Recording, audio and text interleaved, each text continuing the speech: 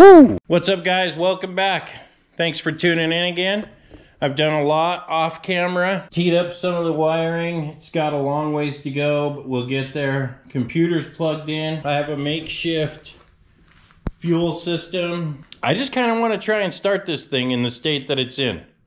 I have no idea what's going to happen. It should crank. And yeah, so I'm going to set you guys up real quick, see what happens. All right, I'm going to plug in my makeshift fuel pump. We'll get some gas flow into this thing and we'll crank it. Fingers crossed, here we go.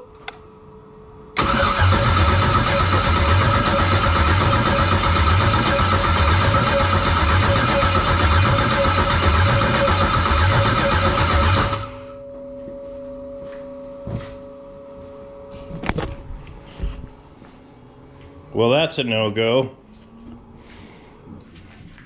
Disconnect that. So, I guess, since it doesn't start, it gives me the perfect opportunity to make a video of a guy that has no idea what he's doing, troubleshoot an LS motor, and see if we can get it running.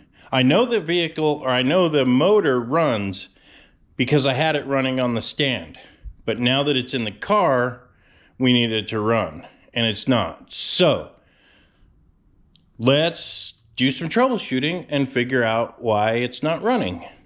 Okay, first thing, we're gonna check and see if there's any spark at all. So I got myself a spark checker here. Plug that onto the spark plug. Plug your coil end onto this end.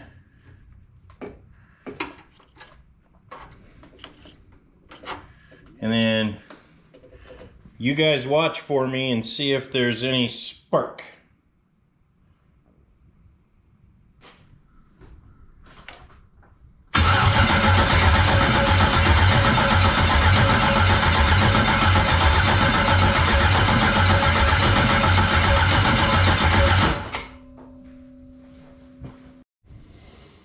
Well, it looked like there was a little bit of spark, but didn't look super consistent. So now we're going to check with a test light and see if there's ignition 12 volts going to the fuel injectors through cranking.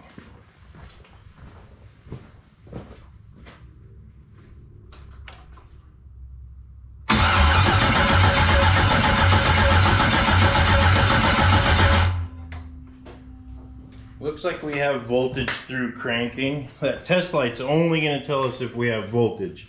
It's not going to tell us how much we have. I'll have to bust out a meter for that. We could check an ignition coil and see if that's got ignition through cranking.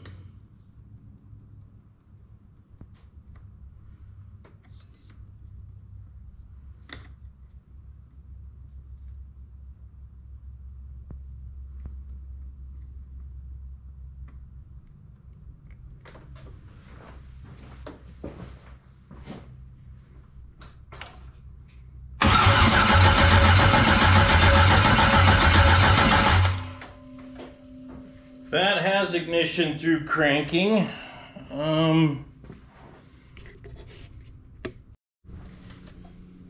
Okay, now I put the clip end of my test light is now on the positive terminal. So I should be able to light this up if I touch ground. And it lights up. So let's check for ground at these coils. I'm sure that I have ground, otherwise I wouldn't have got spark. So we got ignition and we have ground and we have spark. Let's see if we have fuel injector pulse. Hang on a sec. Okay, you guys, look right here. This is a Noid light. I have it hooked up to one of my fuel injector wires. Let's see if we get a pulse off that.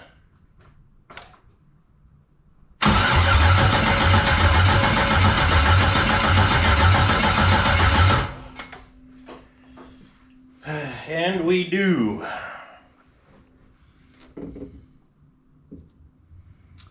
So, still not starting. So here's what I've done off camera. I ran some more grounds.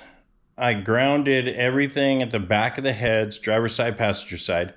I ran grounds from those to the firewall, and I ran a 4-gauge ground from a factory ground on the fender right here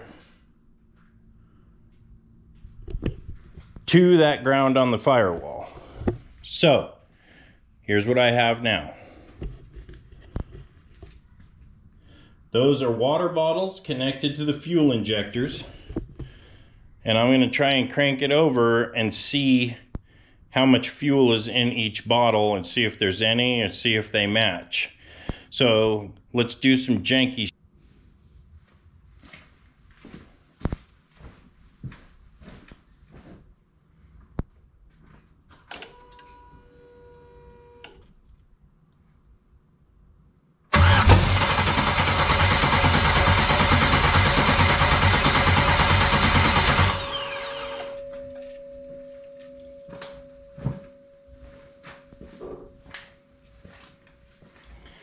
I don't know about you fellas, but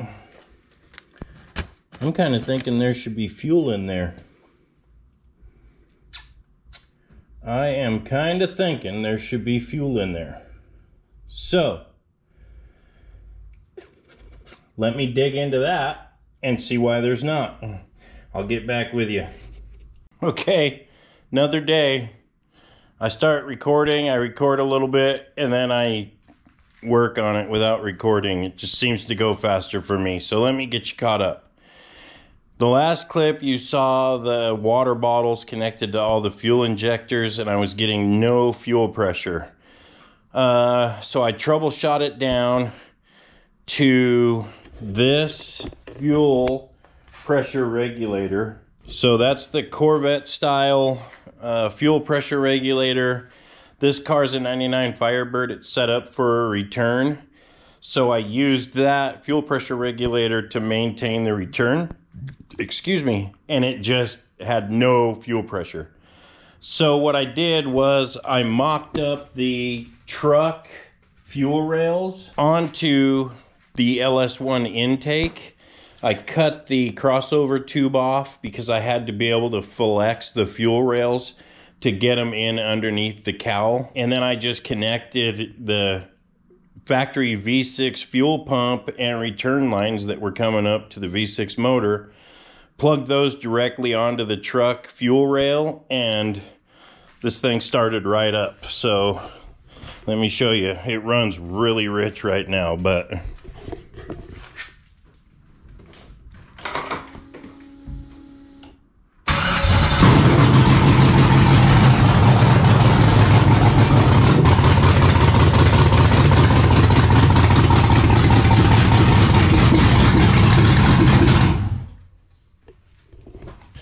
so yeah, dude, woo! She's a runner. I was super pumped when she fired up. I've got a lot of work left to do. I still have to finish cleaning up the wiring. Obviously, I don't have a cooling system in here yet. My power steering pump just arrived with the bracket. It needs a tune, something fierce. But hey, we're well on our way. So now we can put this part aside and just keep trucking on finishing up the wiring. I probably won't film any of that. You guys have seen enough. And we'll get to doing the radiator, you know, the cooling package and power steering pump. She's a runner, guys. That's freaking amazing as far as I'm concerned. Never done this before. I've never torn a motor apart before. I've never built a motor before. It didn't start right away. It took a lot of troubleshooting, but she's a runner. Anyway, guys, thank you for watching this. I hope you enjoyed it. I will see you in the next one. Peace. And I'm out.